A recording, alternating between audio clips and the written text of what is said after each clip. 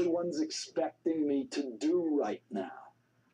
They're expecting me, to flip open the official filings of the 2004 lawsuit against you for sexual harassment and hostile work environment that you settled for millions and millions of dollars, and read the memorable passages, some of which people in your audience and mine have memorized. You know, the stuff involving the loofah and the falafel. But I'm not going to do that. Not me.